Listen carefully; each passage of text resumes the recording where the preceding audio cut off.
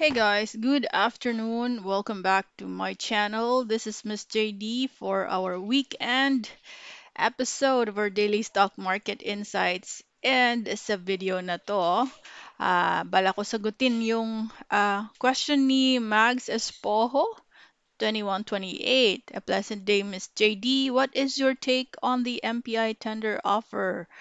Will it go higher? So, I did, a bit of research today kasi syempre hindi ko naman nasusundan lahat. And I was able to um, see the latest update on this matter. Itong pinaka-latest na balita na kuha ko. It was posted June 7th. Okay? So, alam naman natin na si MPI ay nagpaplanong magpa-delist sa Philippine Stock Exchange. Right? Pero ayon dito, medyo madedelay ng konti. But still, MPI expects that this will happen this year, despite a setback involving a third-party review on the firm's delisting plan. So ano bang mangyayari dito? For particularly si first, dito yan.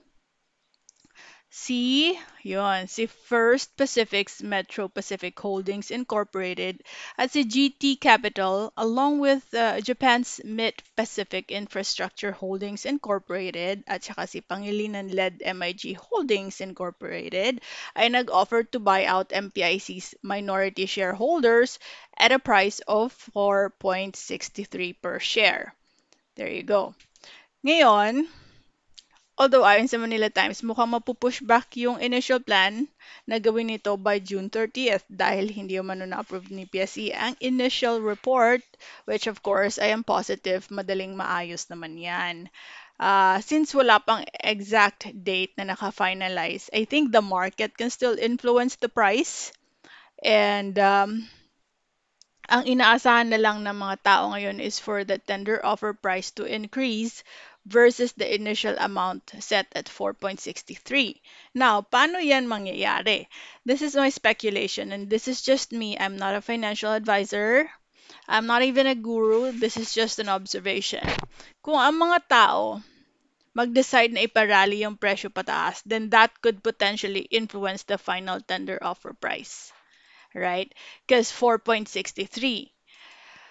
Um, ang presyo ngayon, kung pupuntahan natin si MPI, sobrang lapit niya na sa 4.63, di ba? At, well, may on the daily chart, nakikita ko, andyan siya, still, kahit a little bit higher yan sa ating resistance na nakaplot. Well, actually, may isa ka pa dito eh. So, baka ito nga ay yung kanyang ite-test. Di ba? Very, very near the 4.63. Yan. So, nasa resistance area na siya. My take here is that if you're not in there yet, okay, kasi technically hindi pa natin alam kung kailan na talaga yung exact date, right? If you're not there yet, hindi ka pa nakakapasok, I suggest the only condition that you can probably take here is that if we get a resistance at balikan yung presyo, then that will be your chance because chances are it's either 4.63, hindi na bababa sa 4.63 ang kanilang magiging offer price. So kapag bumaba yan, then you can potentially get some good gains, right? Because by the time mag-tender offer, if 4.63 remains, then you were able to buy low and you'll be able to sell high, right? Now, ang chance na lang nito, okay, pero ako personally, even if this happens, medyo on the conservative side ako. Parang kasing too late in the game para lang sakyan ko. FOMO level na kasi siya talaga. So, ang reality dito is that kung ang market mag-dictate na ipa-break out ito, right? Ipa-break out of the 4.61 or 4.63 level at ipa-rally pataas, then, they might vote again to review the price. Kasi yun na ang valuation ng market sa kanya, di ba? Na the price right now. What if umakyat siya ng 5 peso?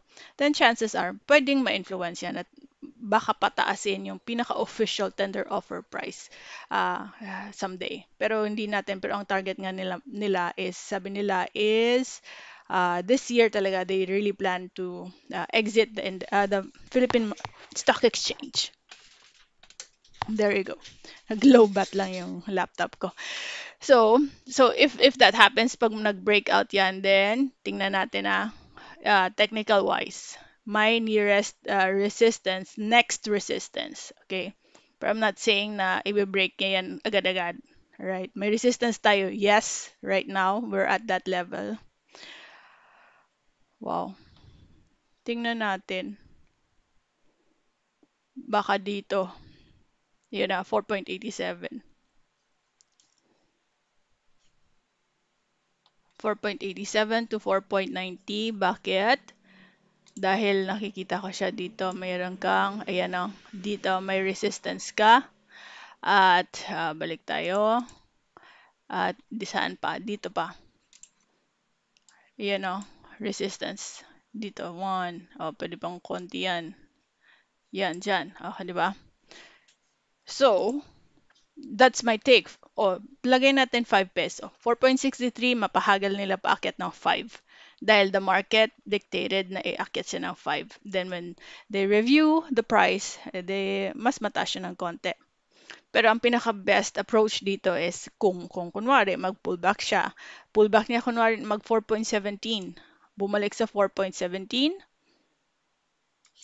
Yan. That would be your chance, no? To at least somehow wag na masyadong malaki. I suggest wag na masyadong malaki. This is just, just to ride on the potential gains that you can get out of this exercise, right? So kung kunwari mag-bounce at 4.17, maybe you can do test buy just to experience how it goes. Because personally, I have not experienced, I think this is the first time na naka-experience ako magpapadelist ang isang company and then buying out shares of the common shareholders.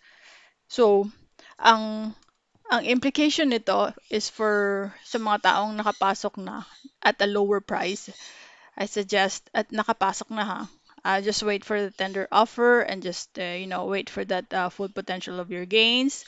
For those na nakakuha sa mas mataas na presyo, I suggest still take that tender offer price dahil I would assume mas complicated na if you wish to liquidate your shares balang araw kasi all effort is on your side.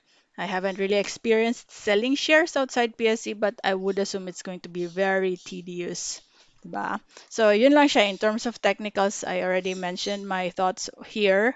Um, kung may rejection tayo sa resistance, posibleng bumalik siya at 417. You might consider playing that. And if you want to wait for the tender offer price at mas mataas siya sa pasok mo, then good for you. Kung ayaw mo na i-wait yung tender offer price at may gain ka na, sakyan mo lang yung volatility nito.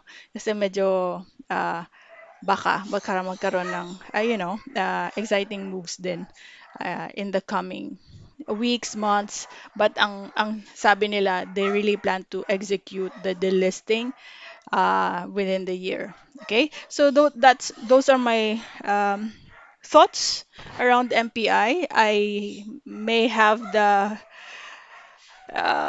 it's very raw. At kung may alam kayo na mga balita around MPI na hindi ko alam, feel free to drop a comment. Magtulungan tayo because I don't have all the answers and baka kayo mas maraming alam. O, di ba? So, there you have it, guys.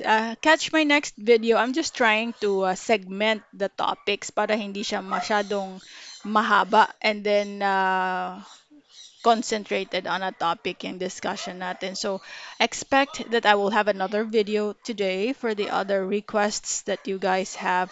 Tuloy-tuloy nyo lang yung pag-comment, ha? Binabasa ko isa-isa yan and I will review definitely all your requests. So, for now, paalam muna and catch my next video. Bye-bye!